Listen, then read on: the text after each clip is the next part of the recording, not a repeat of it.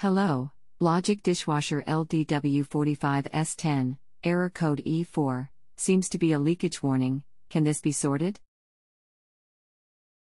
Hi. How can I help? Can I sort this and reset?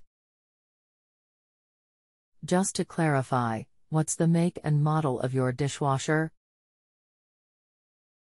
And have you run a diagnostic test cycle? It's a Logik, and how do I do that? Do you plan on doing the work yourself? Yes.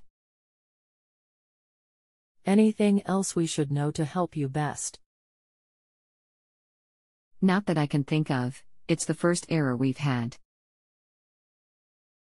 Just to add, there was water in the bottom tray and a puddle in front of the machine. I have cleared this and given the tray, filter and seals a good clean. Hi, thanks for your question. Have you tried running a cycle since cleaning the bottom tray? Thanks, Gavin. When I turn the machine back on, E4 flashes on the display with some beeps. The pump can be heard for about a minute, then it stops with E4 still showing on the display. Okay, by bottom tray do you mean the metal base tray at the very bottom of the dishwasher behind the kickstrip where the pump etc. are? No, the bottom of the internal. I shall have a look behind the kickstrip. I will see what that reveals and then get back to you.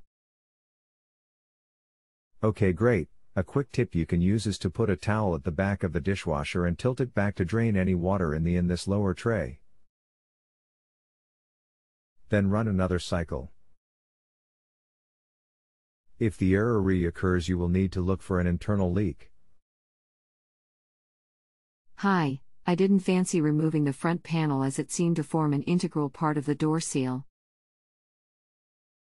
I tilted the machine and drained a substantial amount of water out, which has cleared the E4 error, but, after running a cycle with a cleaner tab in and hearing the machine make the usual noises, the water remained in the bottom of the tub at the end of the cycle. We could hear the pump, but the water was not drained away. Is this suggesting a pump problem or perhaps a drain pipe blockage? Most likely a blocked pump. This will have caused your initial E4 error also, as if the water is unable to drain properly, it filters down the overflow and into the base, activating the overflow switch, causing the E4 error.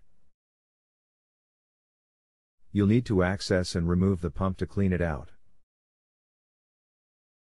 Most of these dishwashers have a removable base panel, so the easiest way to get to the pump is to unplumb the machine, lie it on its back and remove the panel to get to it.